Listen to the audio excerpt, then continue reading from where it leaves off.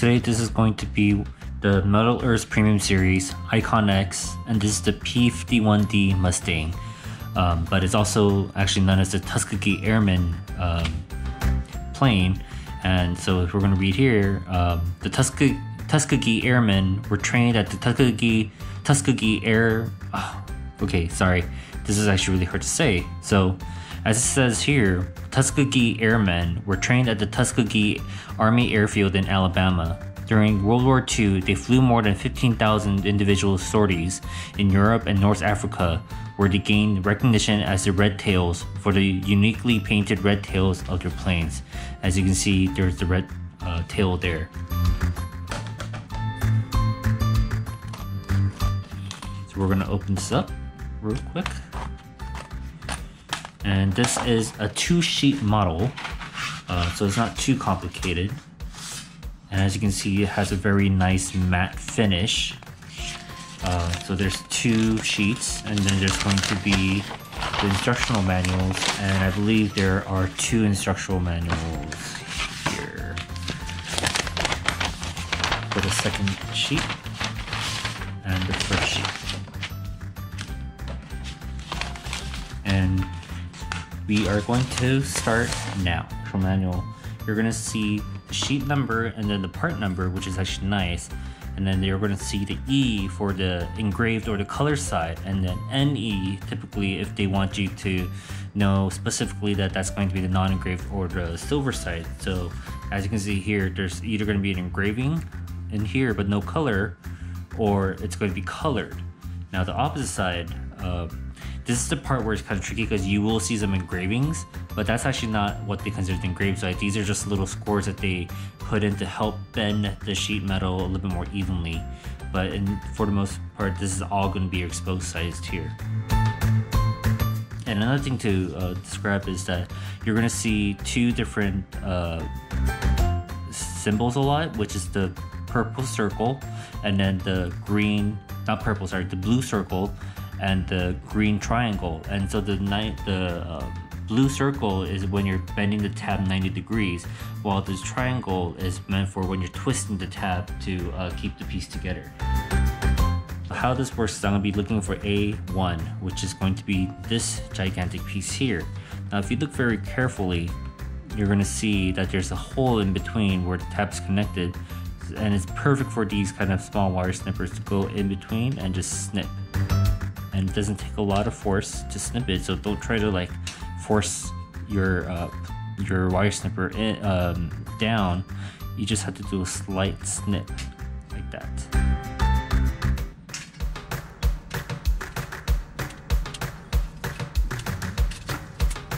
And this will go around. So I'm gonna use my dapping tool here because I think this can be the right shape. Start slowly bending it.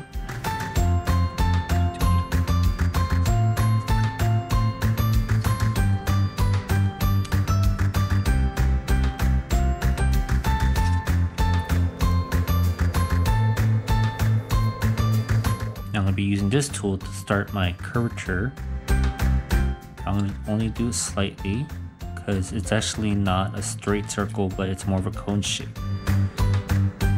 Hey guys, just to let you know, starting from this point on in the video, you're going to hear my voice sound different, and the reason for that is I'm actually recording the audio post-production, or actually during the editing process. And the reason for that is just I realized that I just stopped talking after this point. There's like 1 or 2 areas where I do chime in a little bit, but other than that, for the most part, I just realized I was just too focused and just totally forgot to make any commentaries.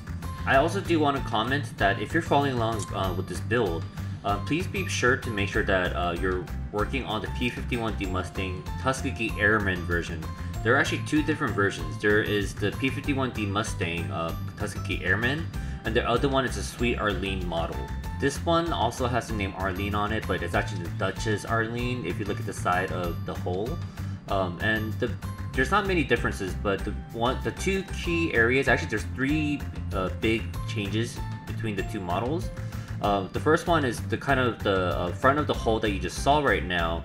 Instead of being that one singular piece, it's actually 2 separate pieces that you're going to be putting together before you attach the propellers. The second change to the model is that the Sweet Arlene model actually has the bombs that are attached to the side of the wings. And then the third change is actually just the way the base looks. Other than that, the model, build, and everything are pretty much identical.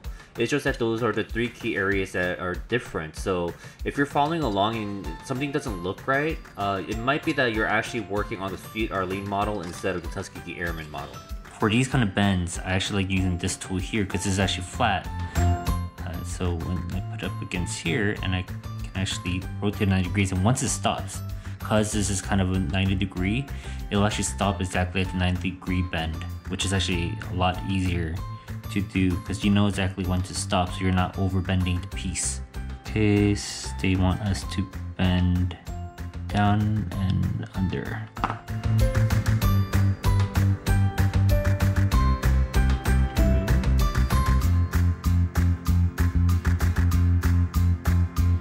Get as close as possible to the sheet and then bend the tab. If you don't put it right up against the sheet, when you're twisting the tab, it will actually be slightly loose, and then you're going to start having the piece jiggle around, which you do not want to do.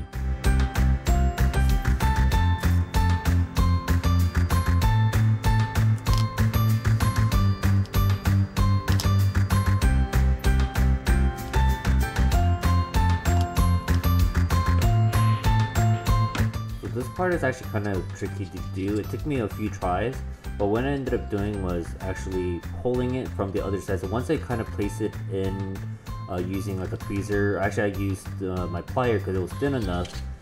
Once I kind of got it in place, I would go from the other side and pull it in through the hole and make sure that the two tabs are through the hole when I'm aligning it. It's a little bit tricky, and I think the one advice I would have is instead of closing that front portion of the hole early on, you can actually leave it open so you can kind of widen the shape of the airplane just so that you can fit in the piece nicely, and then make your conal shape for the front of the hole afterwards.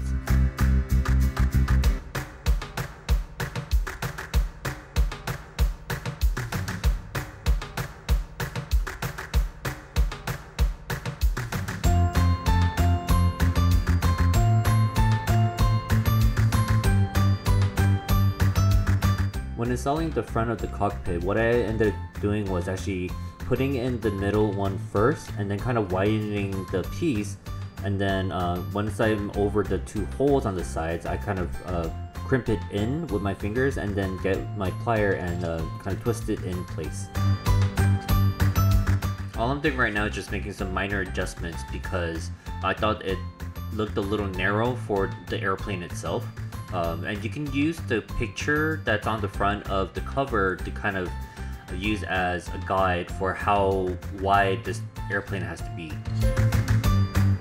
So for the rest of the cockpit frame, this one was actually really tricky because the shape of the cockpit frame is actually a little bit longer than the actual piece that I'm supposed to attach it to. So it took me a while, but what I ended up doing was just making sure that I got all the tabs in place, and then I started using a adapting tool to just kind of warp the metal pieces until it kind of became a nice curvature shape.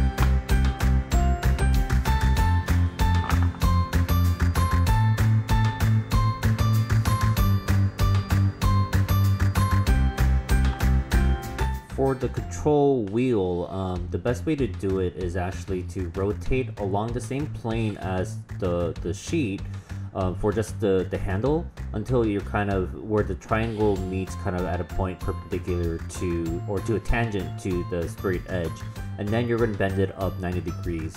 The hard part about this is that this shape for the control board, it actually isn't a great fit when I realized, because when I tried to have the height of it be kind of what it needs to be, I actually have the control wheel, I guess, be right in front of the face of the seat. And so if you try to press it down, it gets too wide where it won't actually fit inside the airplane afterwards. So it is a little bit tricky, so you might have to kind of, you know, bend it and kind of form it as you go along, because the first shape that you get will probably not be perfect.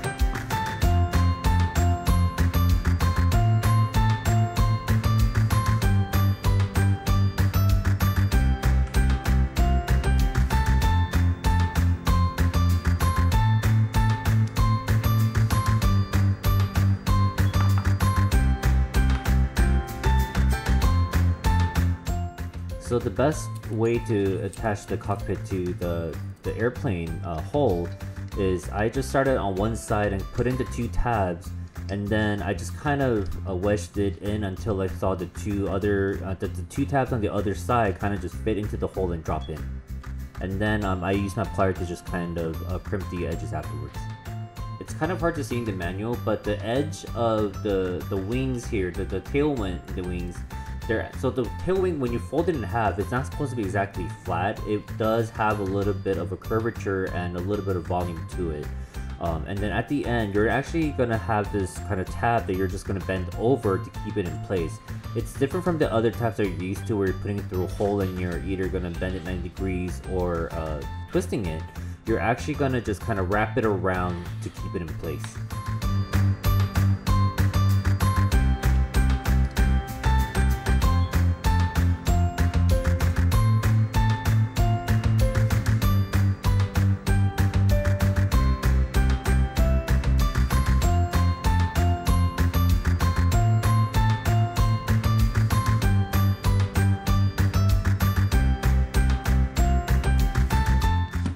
So this part is a little bit tricky, but just make sure that your tabs are sticking directly up and kind of widen away, because as you're trying to shape the tail hole, what ends up happening is that the tab will want to kind of bend inwards, and for that reason it might be too narrow. That you would probably want to have the tabs be a little bit straighter when you're putting it in.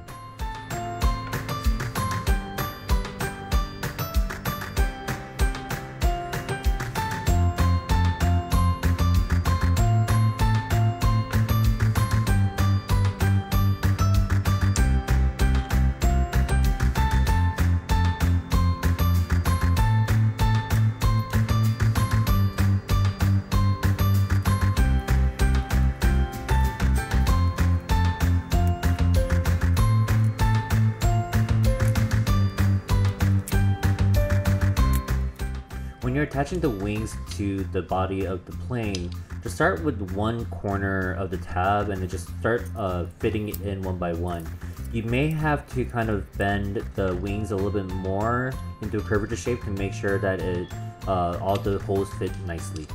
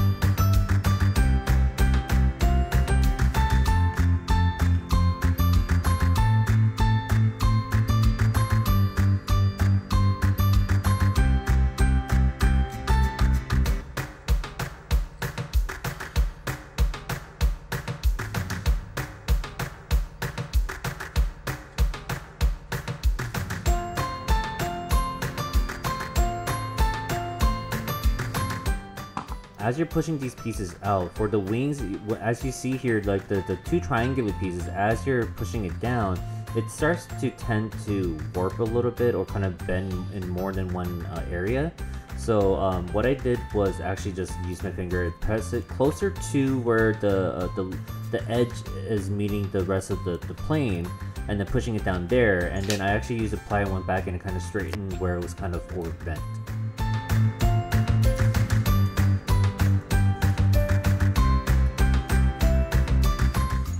The tires are pretty straightforward. It's the same concept as a lot of the other tires for the Metal Earth models. You get the strip, and you're just gonna kind of make it into a circle and then close the tab, like so. And then you're just gonna put the front plate of the tire. You're actually not gonna put the back plate on the tire till later, because the back plate is actually gonna be attached to the actual the stem, or actually I don't know what to call it, but like the leg of the wheel. And then you're gonna attach this kind of front piece wheel onto it afterwards. So there's a piece you need to watch out for. There's a middle piece that you actually have to bend down in kind of like a curvature shape. Make sure that the two sides of the wheel leg is actually wide enough so they can fit through. And then you can also have this kind of side piece go down, and you can actually fit it through and close off nicely.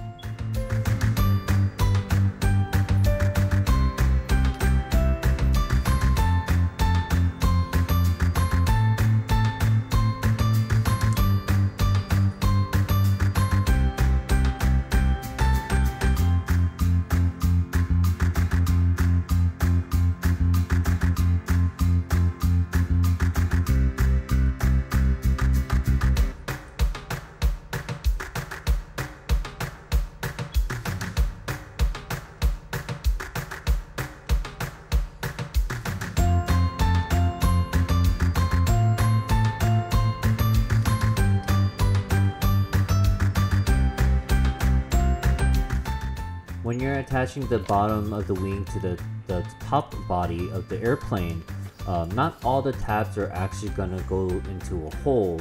So you're gonna see a few tabs sticking out. Don't worry, you did not actually align it and not put it through. You didn't put it through a hole. Those other ones that are kind of left over are going to be the ones that are going to be wrapping around the wing.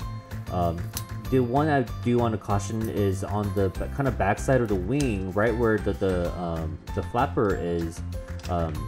You have to stick the hole through there, and it's kind of hard to reach a little bit. So you want to make sure that you might want to actually bend up that flapper a little bit to kind of reveal the hole a little bit more as you're trying to fit the tab in through, and then you can kind of bend the piece back down after you're done.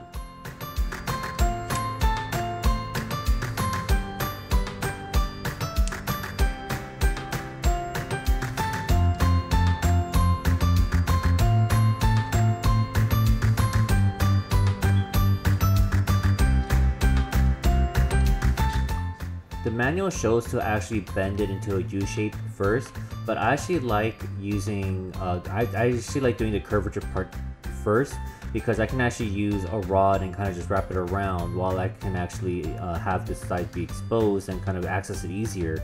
But once you bend it, it's kind of hard to make the curvature shape by hand. That you would probably want to make the curvature shape first and then bend it 90 degrees and then make the U shape for the legs afterwards.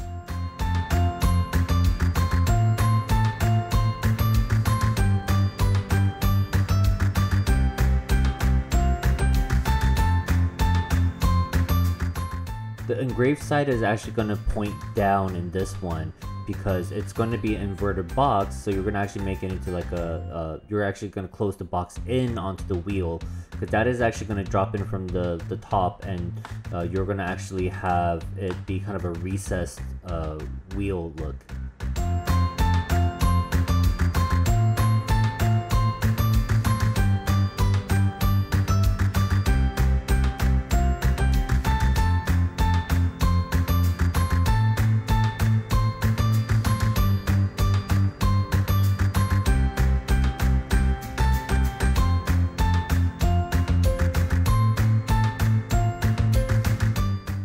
I don't know why the manual does this sometimes, but they show you a part that's really hard to see. So in this case, you're actually gonna have to bend these two parts down to keep the belly from kind of sticking out more than it needs to. So it kind of holds it in place.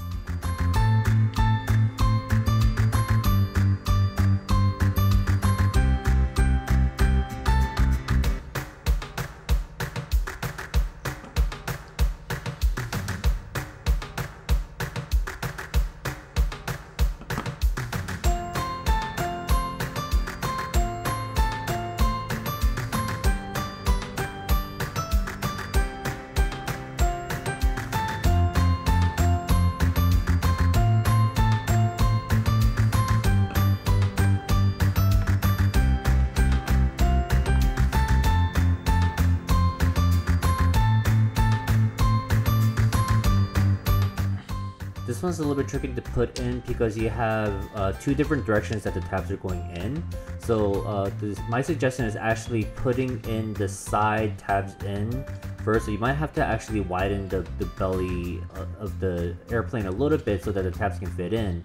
And then once that's in place, you can actually drop down the other two holes into the tab, which will be a lot easier than doing it the opposite direction.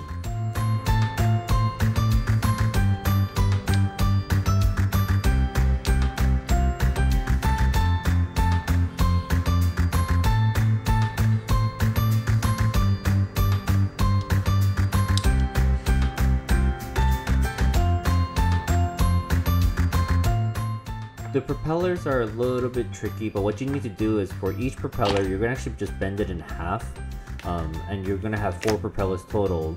But afterwards, this is the part where it gets a little bit weird, is that you have to make a cone shape from that Pac-Man kind of shaped piece, and it's kind of hard to shape it because the propellers kind of get in the way, so you might be warping the propellers a little bit.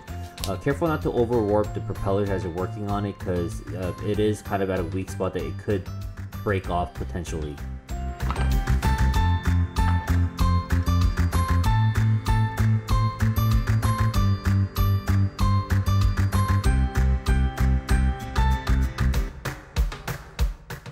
The base is relatively straightforward, but my little advice for this one would be to bend down the front and the back side of the base first, because that's where the tab is. Because once you do that, then when you bend down the side, it should just fit straight in through the tabs.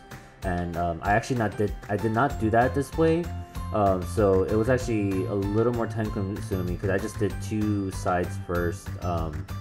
So that kind of was a little bit of a pain, so you could avoid that by just actually having the front and the back side down first.